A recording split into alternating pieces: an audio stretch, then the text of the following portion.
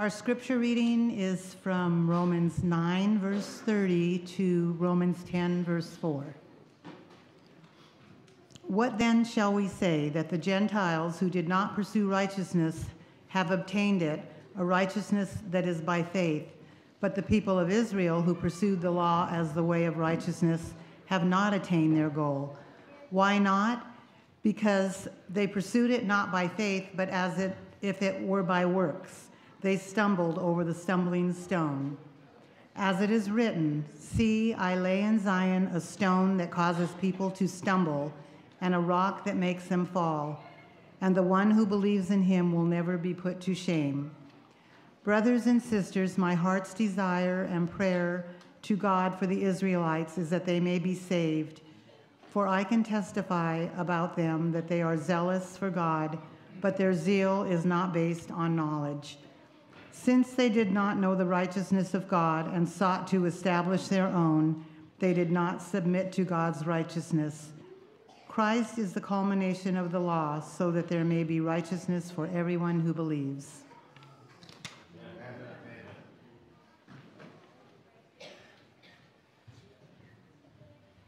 Good morning, church. Okay, one for you and one for you. Now hold that carefully.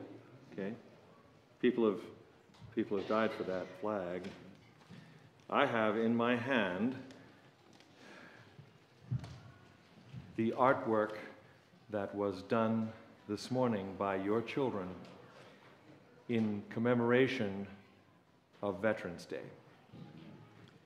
I want to add to that, and that's why I invited you to come up, all those who are our first responders who have been so amazing in their protection of our homes and our community. So if you have served, and you know who I'm talking to if I say, if you have served to protect the United States of America, would you please stand? I know. Yes, indeed. Yes, indeed. We thank you. And, we try. I want you to know, we try whenever we can to say thank you for your service. Thank you. And we just also thank those who are first responders in our area. You can tell your dad thank you very much. I know that he was pretty tired this last week when I got together with him to help when he was helping his mother-in-law. Yes, Mike, you were helping your mother-in-law. And that is awesome, even after his shift as a fireman. Okay, so it's not just those who go abroad and who show American muscle, but it is those who support them at home, too, that we want to thank today. Thank you for what you do. Amen.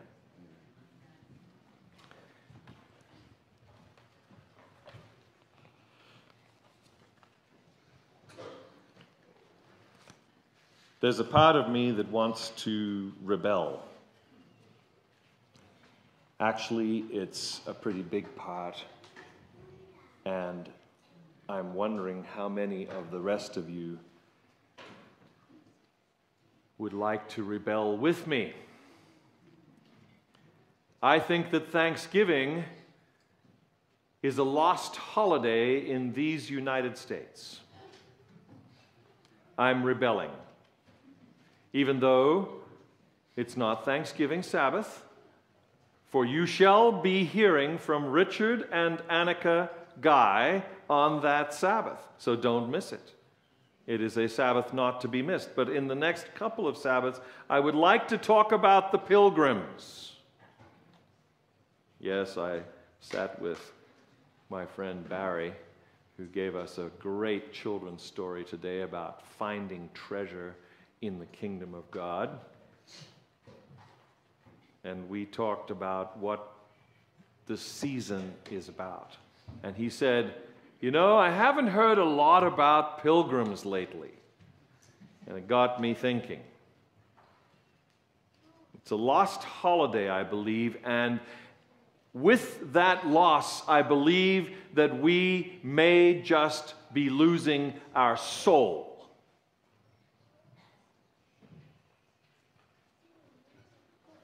You know, on those websites, when you put up your profile, you might say, in search of. I'm in search of. I have a feeling that America today is in search of its soul, maybe even its soul mate. You see, because the pilgrims that we are forgetting because now Halloween, excuse me while I wash that word out of my mouth, is the second biggest holiday in America. Okay? And we rush now on to, oh, what did you say? Black Friday? Just a quick reminder, who is the happiest person on Black Friday? Amazon. Yeah, well, yeah. But all the people that work with Amazon too, right? Oh, Amazon's doing great business in our household. But you see, the pilgrims that we seem to have forgotten were fleeing. They were fleeing tyranny. They were fleeing, and they were also willing to take the chance to establish something new, something God-focused. They were willing to start over. They were willing to plow new ground, and they were willing to encounter new societies. Now, we have some real history, of course, and then we have the history that we look at in picture books, and it's an artist's impression. But as I grew up, and yes, I did go to elementary school in North America, and I did hold up the United States flag for a whole 5 years in the country of England, where for the first year while I was there, I was known as Yank.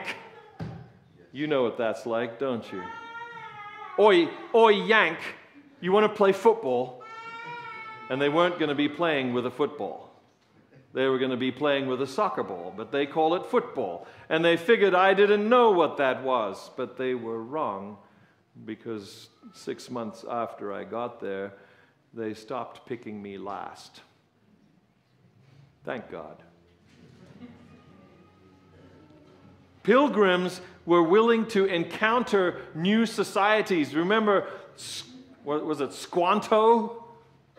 Okay, the people that were living in America that they made contact with, they didn't know Europeans, unless, of course, they knew the Danes who may have come over. And so they had this meal that has been deified in the food industry as second only to Christmas dinner. And all the turkeys are very scared right now. Well, the chickens are too. And if you're going to have turducken, you know, and if you're going to need those special pants I heard about this last week that are able to expand 3 sizes while you sit at one meal, eating your turducken. You don't know what a turducken is? A turkey stuffed with a chicken, stuffed with a duck, who is stuffed with a chicken. You've never heard of a turducken? Okay, well, don't even bother. Thanksgiving was this great time when people said, you know what? We fled tyranny, we came to a new place, we established ourselves in the name of God for His sake, and He has blessed us. He has saved us. He has given us new life in a new land. This is Pilgrim. This is what we think of as Americans when we think of pilgrims. And we have cartoons about it. We have pictures about it. We have all sorts of ideas in our minds. I believe that today we can also say with pretty good authority that we are still pilgrims.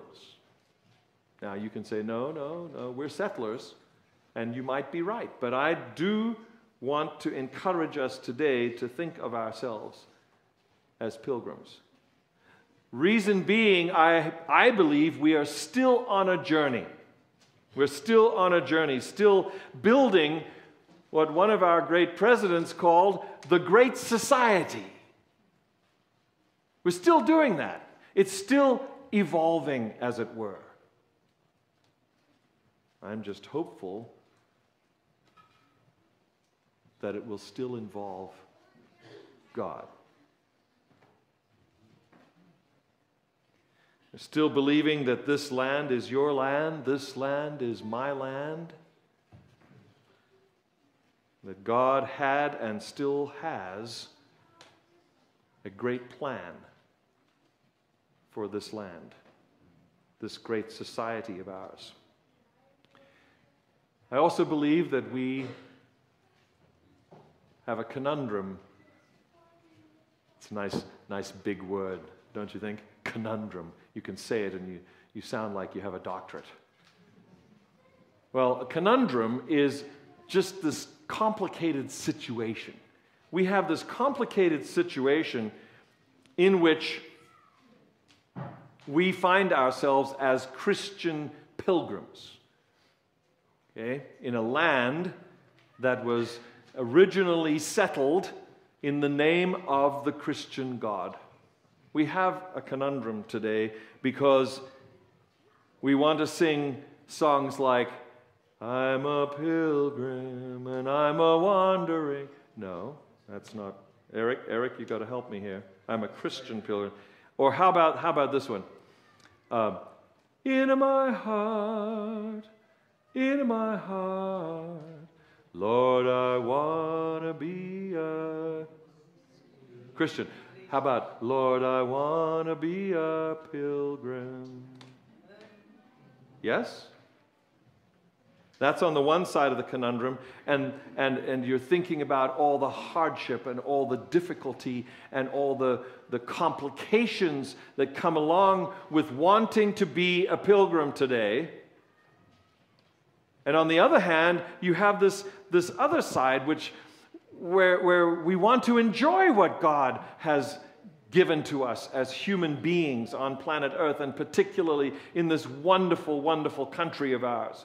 And so we sing with great gusto, this is my Father's world.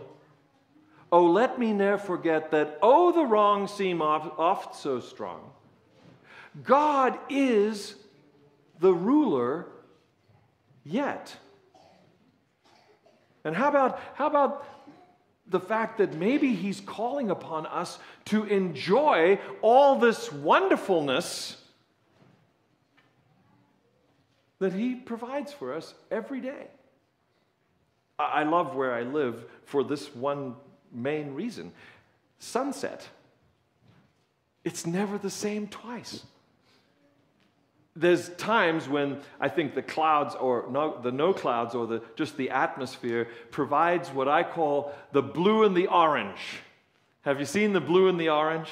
Okay, as you look east from Santa Clarita on a clear day, and if you want a good place, Starbucks on Golden Valley. It's kind of high up, and you can look east, and you can see this gorgeous sunsets not every day, but lots of days, where it gets orange, and then you look up into the atmosphere, and it's blue, and it silhouettes the mountains, and it's just gorgeous. Question that I have is, are we so worried about being the pilgrim that we are not enjoying my Father's world? It's hard. It's hard to do both, it seems, at the same time. It's hard to drink in the vastness of all that God has for us, the bigness, the huge generosity that he gives us every day. and to know that this is true for billions and billions of human beings every day, some of which do not enjoy, let's say most of which, do not enjoy the life that you and I lead in this great country of ours. They find it hard to enjoy the generosity of the Maker because life is just so hard and so complicated. So when we think about pilgrims, the question comes up into my mind, if pilgrims were people who were running away from something, and in that same vein, we can say they were also running toward something, right? They left Europe and they ran or took the boat toward the new, this place that had been discovered that was unpopulated and where they could start over. Being a pilgrim is confusing because, you see, I don't think that it's either or. I don't think it's just running away from, it's also running toward. Being a pilgrim is about running from, I believe, the tyranny of man or humanity thinking that they have all the answers. You thought about that this week?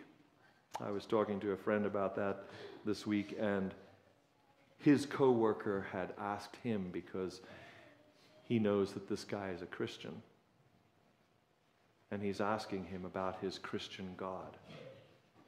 Asking him the question that millions of Americans ask, millions of people around the world ask: how can these bad things be happening if your God is in control? The pilgrims ran away from a system that had caused them to be forced to worship in ways that they did not believe in. Forced them to believe in ideas that had been cooked up by various people and then supported by the church. Forced to believe that this was the truth, this was ultimate truth. And then were forced to be sidelined and pushed out of society if they refused to believe this way. Being a pilgrim is not only running from, but it's also running towards. It's running towards a Savior who has never let anyone down, never left anyone behind, and who truly wants to give his help to humanity. Believing this, pilgrims got on the ship and went to America because they believed that God would help them. I think in small ways we do the same thing. We run from that which has been man-made, and we run towards that which is God-made. If we choose to run towards God, we go on a pilgrimage. You ever thought that pilgrims, what do pilgrims do? Well, they go on pilgrimages. And it wasn't just the normal pilgrimage that brought the pilgrims to this country, but they were believing that they were on a pilgrimage to the celestial city. Now, if you're in any way associated with the Adventist church and its message, your ears will be up right now, your antennae will be listening, and you're saying, oh, well, that sounds like us, doesn't it? We're preaching the fact that we can, and maybe we would use the imperative and say, we should be on a journey, on a pilgrimage to the celestial city.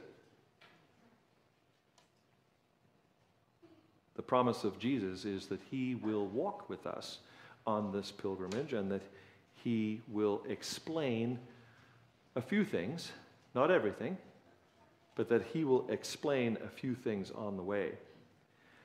I believe that time spent, now this could be for you every morning, this could be for you sometime at night, this could be while you're on your long drive down to LA and you're listening to that podcast, time spent trusting in Him, listening to Him as our leader, as your leader, helps to establish our faith while we are along the way, while we are on this pilgrimage.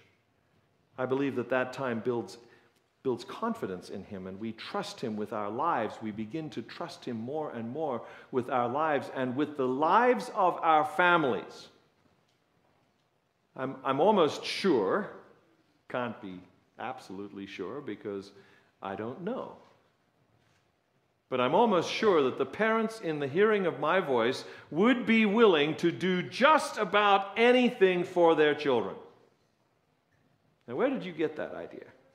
Where did you get that idea that that's the right thing? Well, that's because you've been spending time with a God who has said, I will do anything, including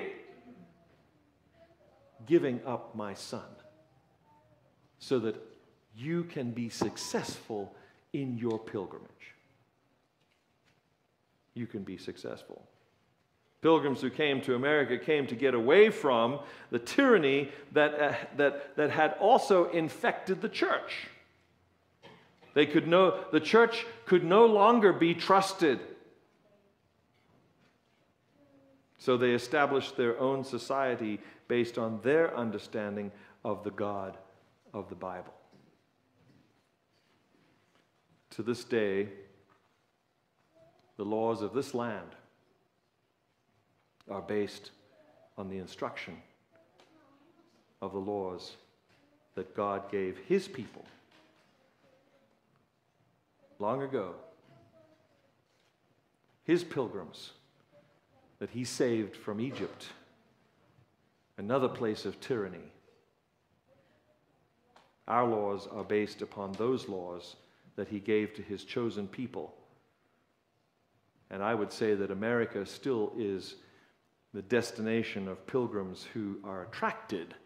They are attracted to the light that Lady Liberty shines from her torch in New York Harbor and on our coinage.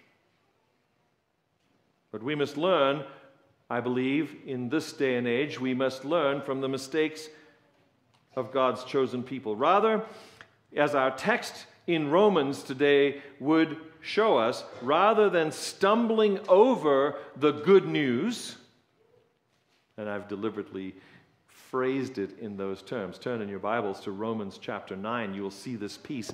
It's got the chapter break right in between it, but I want you to remember that those chapter breaks weren't always there. So here the apostle, as he is talking today to us pilgrims, and he is saying, why? Verse 32, why not? Because they pursued it not by faith, but as if it were by works. They stumbled over the stumbling stone. Okay? We've heard a lot in the news about scandals, political and otherwise, right? You know that that word is the same word for this stone. The Greek word here is scandalon. The stumbling stone was the scandal called Jesus. Have you ever thought about that? This is what the text is saying to us today. Along comes Jesus, and the pilgrims were interrupted in their pilgrimage by God Himself. If we want to learn from that, we should not look at the good news of the gospel as a stumbling stone, but rather as the rock, as Paul says later on, as the rock of the cornerstone of our foundation of our faith. Again, as we progress, as we go along as pilgrims, we continue to get to know this God that has been willing to walk with us all of the way along, and he then helps to confirm our choice. Our faith eventually becomes sight.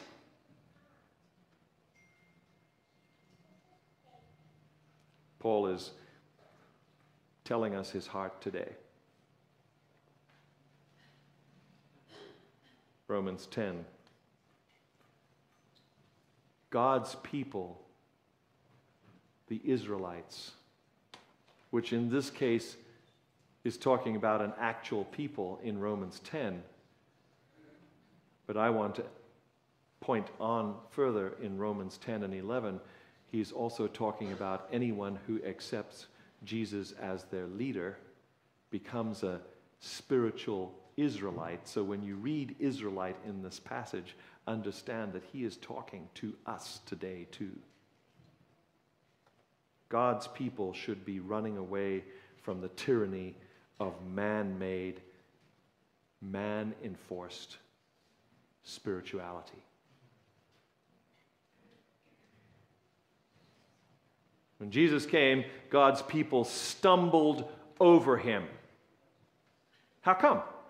Because they were going forward believing that what they believed, the God concept that they had, the God idea that they had, was what God wanted, and that the more they did well with this concept, the more God would be pleased with them.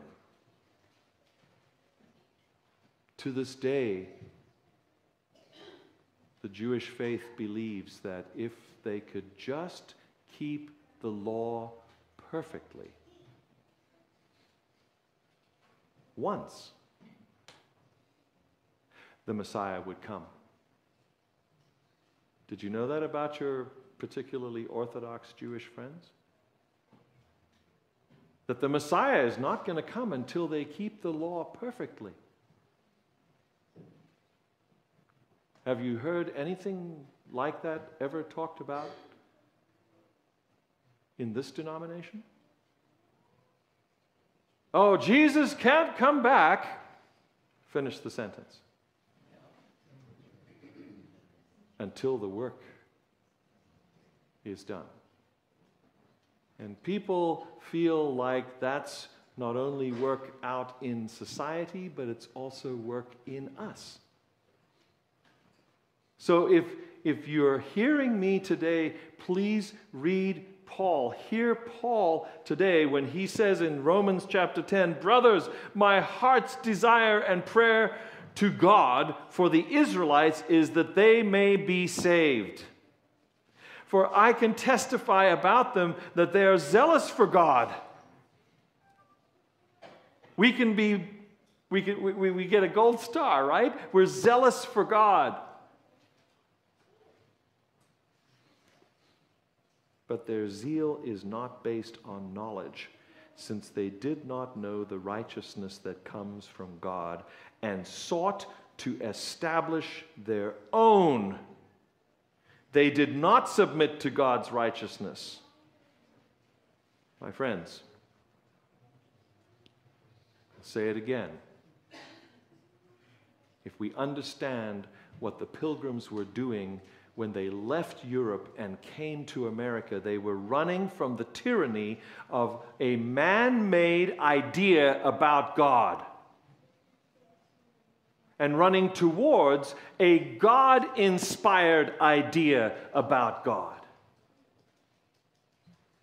Do you see why when we forget to do this, when we forget to see ourselves as pilgrims in this same process of running away from but running toward, that we just may find ourselves on the list of the Israelites that Paul is talking about here? That we just are not getting it. We talk about Jesus, we talk about the law, and we just are not getting it. So I say again, when Jesus came, his people stumbled. He tripped them, you could say, They're walking along thinking that they are going in the right way, and they stumble over a stone. This stone is called the scandalon. This is the stumbling stone. He interrupted their lives. He interrupted their ideas about God. Have you ever thought that that's what Jesus did? Here's how I know he did. Finish this. He's talking about, let me pick divorce, or he's talking about a lot of things in his sermons, and he has said, "You have heard that it was said." What does he say next? But I say to you.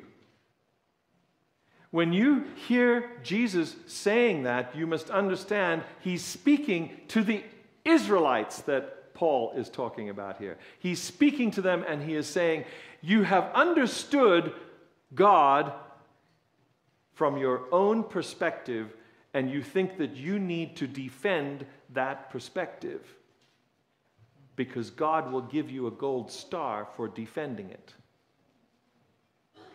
But what if he doesn't need defending? And what if what you're saying is not what he wants you to say?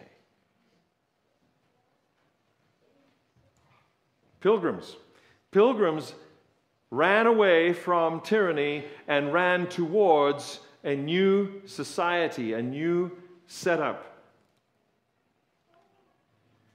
His people, Jesus' people, stumbled over him because he interrupted their ideas about him. Their ideas were not God-made, but they were man-made. They were supposed to be the chosen people, and they were the apple of his eye. And he still wants a people to be his people.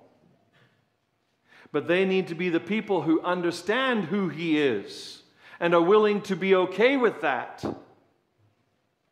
Folks, it's really, really tough to talk to people these days about God because you just don't know the baggage that they have about God.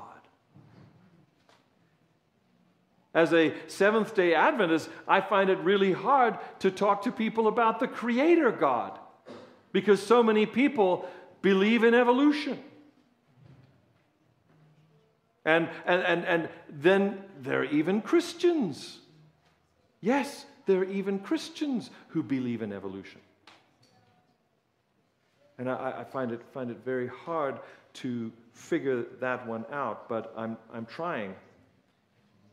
Trust in Jesus Christ means freedom from the tyranny that is within each one of us. And that tyranny is that we all want to have our own ideas. We all want to develop our own picture of God. And then we base our lives on that picture. We believe that God is a certain person or a certain thing, and he does for us in certain ways. And believe me, if that picture is not based on Scripture,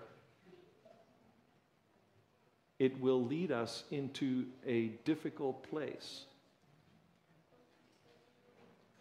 The tyranny that says we are our own God.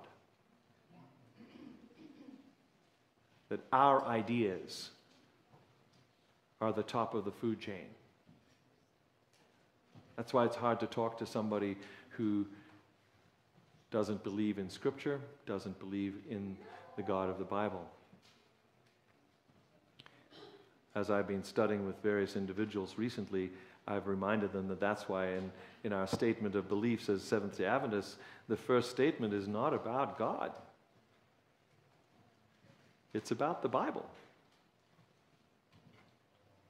Because if you don't have the Bible as the basis for your discussion about God, then you have every other idea that is possible out there And that means millions of ideas that people are deciding to believe in that are not part of what Scripture says. Being a pilgrim today, according to the Apostle Paul in Romans 9 and 10, means letting Jesus Christ, letting the Messiah that was predicted to come, that was told would come from a particular people, who were waiting for him to come. When John the Baptist shows up, people were excited because they knew that if John the Baptist had shown up, then surely the Messiah was going to be coming. And yet they still were not at the airport to meet him. Yes, I have to give a shout out to South Africa today because they won the Rugby World Cup. And yes, thousands of South Africans showed up to the airport when the Springbok team got off of the plane because they had won the World Cup for only the second time in rugby history. Thousands of people showed up. Who showed up when the Messiah came? The Israelites? No. The servants. The people left with the dirty jobs. The shepherds. That's who the angels sang to and said, "The one you have been looking forward to seeing is here." And you can find him wrapped in swaddling clothes, which is another way of saying his father's grave clothes, because every good Israelite traveled with his own grave clothes so that if he perchance died on the way, he could be wrapped up and put in a grave. So they used Joseph's grave clothes to wrap their newborn in. And the angels told the shepherds, "You will find the Messiah, the one that you have been looking for, wrapped in his father's grave clothes in a stable behind the inn." He came in a most unexpected way. It didn't fit the picture that the people had of the Son of David who comes in the name of the Lord. It was not until almost before he died that he rides the colt, and he gets on that colt and they cut palm trees down and they throw their cloaks down on the road and they say, "Hosanna to the Son of David who comes in the name of the Lord." And within a few hours, maybe 72 hours, he was dead on a Roman cross that had on the top of it, "Jesus of Nazareth, King of the Jews." Yes, the Romans had been watching, and here comes this wonderful parade, and this guy is being touted as the next king of Israel, and they said, "Right, anyone who thinks that they can be king of Israel, this is what we're going to do to them." It was a political statement, my friends. They put him between two thieves like a common criminal because they wanted to make a statement that anyone who thinks that they can overpower the Roman Empire, anyone who does not bow the knee to Caesar, this is what we're going to do to them. This is what we will do to pilgrims who think that they can run away from the tyranny of this world. You ready? You want to be a pilgrim? Jesus says, "Take up your cross and follow me." You need to run away from the man-made ideas.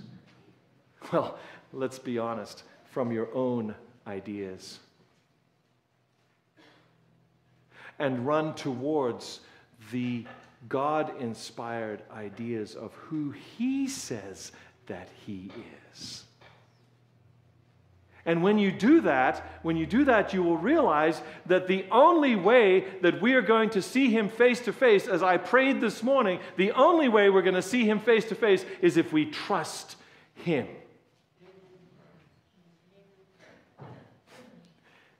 I'm in my car riding to church this morning, and I had to write this down. It's a song on K-Love. The chorus goes, I'm more than you think I am.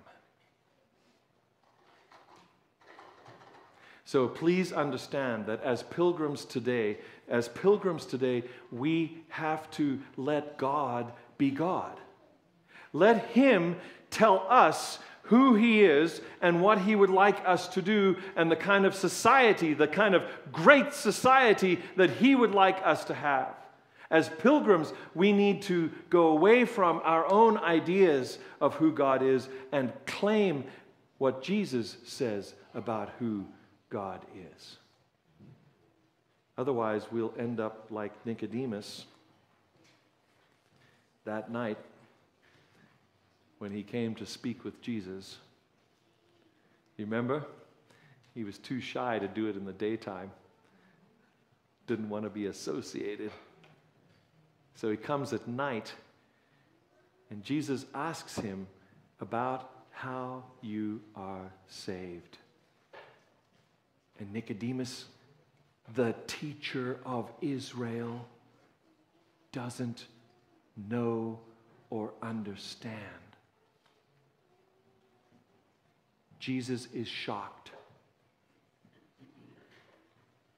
And then he says those famous words, my friends, which just roll off of our tongue, but were absolutely world-changing to Nicodemus. For God so loved the whole world that He gave everything